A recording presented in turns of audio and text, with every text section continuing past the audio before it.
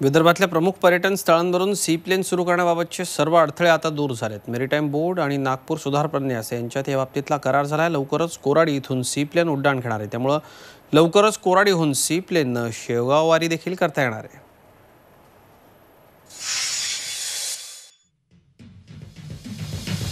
विदर्भातील पर्यटनाला चालना मिळावी यासाठी पर्यटन स्थळांना जोडण्यासाठी सी प्लेन प्रकल्प सुरू करण्यातील सर्व अडथळे आता दूर झालेत। कोराडी देवस्थान, तीर्थक्षेत्र शेगाव आणि ताडोबा जंगल सी प्लेनच्या माध्यमातून जोडण्यात येणार आहे। मेरीटाईम बोर्ड आणि नागपूर सुधार प्रन्यास यांच्यामध्ये याबाबत करार झाला असून लवकरच कोराडी इथून सी प्लेन उड्डाण घेणार असल्याची माहिती नागपूर जिल्ह्याचे पालकमंत्री चंद्रशेखर बावनकुळे यांनी दिली।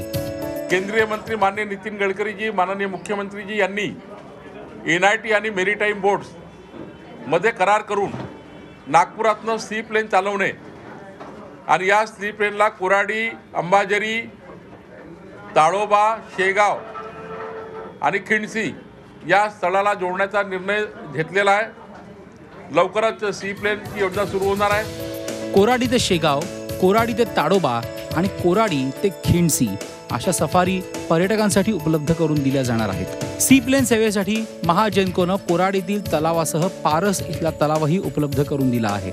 ताडोबासाठी इरई डॅम आणि शेगावसाठी पारस तलाव सी प्लेन सेवेसाठी उपलब्ध असतील। एकूणच विदर्भातील पर्यटन स्थळांना जागतिक नकाशावर आणून पर्यटकांना आकर्षित करण्यासाठी सी प्लेन सेवा महत्त्वाची ठरणार आहे। झी मीडियासाठी चंद्रपूरहून आशिष अंबाडे आणि बुलढाण्याहून मयूर निकमसह नागपूरहून अमर काणे, झी मीडिया।